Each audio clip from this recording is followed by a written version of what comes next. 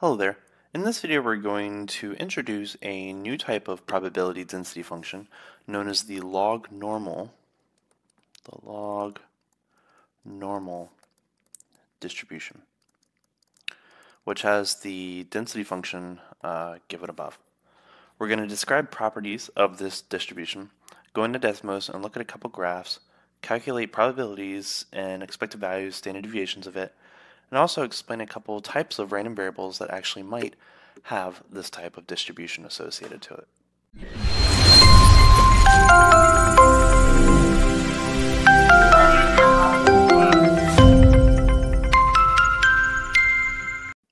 Alright, let's begin by discussing where this log-normal distribution actually is built from. So it starts with this. So let's assume that y is a normal random variable with mean, mu, and standard deviation, sigma. Then the variable x, which is defined to be equal to e to the power of y, will follow a log-normal distribution. This is pretty much the main case. So if you take the normal distribution and you exponentiate it, then the shape of that will be your log-normal distribution. So a couple properties of this distribution. So if x is log normal, then it has a mean and a variance that is related to the mean and variance of the normal random variable. So e of x is going to be equal to e to the power of mu plus 1/2 sigma squared. So these terms are in the exponent, lowercase e. And the variance of a log-normal random variable is going to be equal to e to the 2 mu plus 2 sigma squared minus e to the 2 mu plus sigma squared. I'm not going to go through the proof of these. They require a little bit of algebraic and some calculus manipulations. So I'll just give them to you straight out. So let's just look at a quick graph or a quick sketch of the graph of a log-normal distribution. So of course x can only be a positive number since exponentials are always positive. So it's going to be p of x, or not p of x, but f of x. So the graph of a log-normal distribution is going to have this type of shape. This is not a straight line. Let's assume it's like a decreasing curve. There we go. That looks a little bit more appropriate. All right, so a couple observations if you believe that this sketch is true. So this is going to be heavily skewed to the right distribution. Since the support is 0 to infinity, most of the data is going to be on the left, with pretty much nothing on the right-hand side. So when is this going to be useful? So this is going to be useful for variables x that produce, firstly, large values, since exponentials grow really large, and occasional outliers.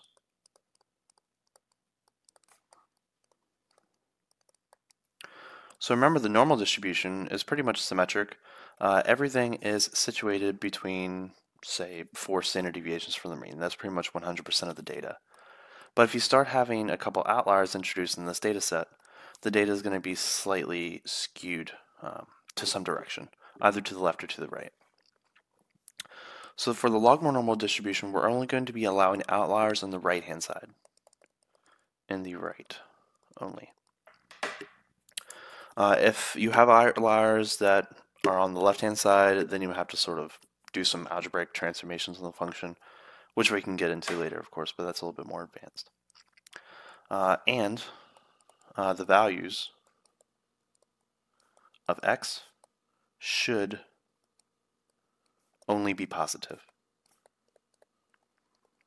Because if you remember in the actual PDF of the log-normal distribution, so remember f of x is going to be equal to 1 over sigma x squared root of 2 pi times e to the minus 1/2 to the power natural log of x minus mu over sigma, the quantity squared.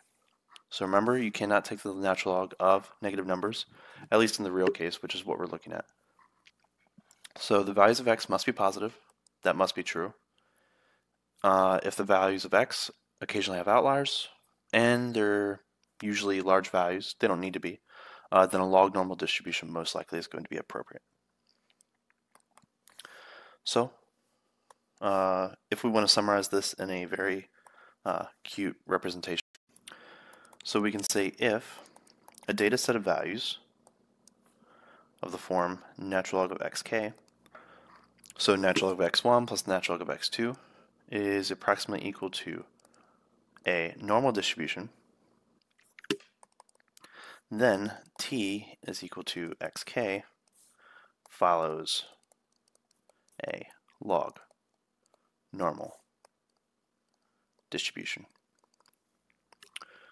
So if you take a set of values and you take the natural log of all of those numbers and it looks to be bell-shaped, you know, about 99% of the data falls within 3 standard deviations and all those other properties, then if you take away that natural log, assuming that xk are all positive, then the set t of xk's follows a log normal distribution. So let's look at a particular example. So suppose that the body mass index, or BMI, which is sometimes measured in kilograms per meter squared in a population, follows a log normal distribution with mu is equal to 3.1 and sigma is equal to 0.18. So remember, mu equals 3.1 and sigma is equal to 0.18 are not the mean and the standard deviation of the log normal distribution. That is the mean and the standard deviation of the original values. So pretty much what we have here is we have a set of BMIs. So we have a set of BMIs. So we have like x1, x2, all the way out to, say, x capital N for a population, let's assume. And the natural log of all of these numbers, because BMI should only be a positive number, if we take the natural log of all of them, so the natural log of this data set is going to be equal to the natural log of x1, natural log of x2, all the way down to natural log of xn. So remember, this set has a mean mu, standard deviation sigma. That's what we're looking at. So the set of BMIs have a mean mu and the standard deviation sigma. And if we take the natural logarithm of all those values, so if we look at the graph of these values and it looks pretty much like a normal distribution, that will imply that this set here follows a log normal distribution with these parameters mu and sigma. And that, of course, distribution has a particular mean and standard deviation that depends on mu and sigma, of course. So that's pretty much what we're looking at. So if we were to randomly select a person from the population, what would be the expected BMI? So what would be the expected BMI of a randomly selected person? What would be the standard deviation of the BMIs in the entire population? And also, what is the probability that a randomly selected person from this population has a BMI between 2.9 and 3.4? So let's go to Desmos and work all these things out. Alright, so I've pretty much typed in my log normal distribution with my parameters m is equal to 3.1 and s is equal to 0.18. Remember, m does not represent the mean of the distribution of BMIs. M represents the parameter that is associated to the mean of the log of the normal random variable values. So make sure not to get those things mixed up. So let's find the average BMI for the entire population. So remember, the expected value is going to be equal to the integral from minus infinity to infinity, or over the support, which in this case is 0 to infinity, of x times f of x dx. Or I could use that special formula for e, which is little e raised to the power mu plus 1/2 sigma squared x. They should give you the same exact value, of course. So the average BMI for my population in this case is going to be 22.56 kilograms per meter squared. So the standard deviation, of course, we can find by the second moment first. So the integral from 0 to infinity of x squared times f of x dx. So my standard deviation, or my variance, is going to be equal to my second moment minus my mean squared. Second moment minus mean squared. So my standard deviation, of course, is going to be equal to the square root of variance. So that's going to be my standard deviation for my BMIs for my population.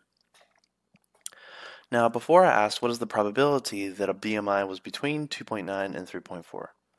This should not give any meaningful value because most of our area is located in between, at least from the graph, 16 to 26. So let's find another probability. Let's find the probability that our BMI is in between 18 and say 27. So that's just going to be equal to the integral from 18 to 27 of a probability density function. So a randomly selected person from the population will have a BMI between 18 and 27. About 74% of them will have this. So that's pretty much a general overview of the log normal distribution.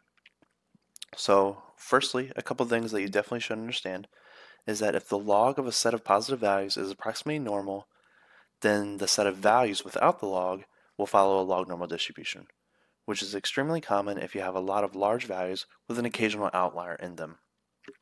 For example, for the BMIs, yes, most may be normally distributed, but occasionally you will have some values with a larger BMI than others, which is typically associated to, say, obesity or something of the sorts. So I hope this gives you a basic idea of the log normal distribution.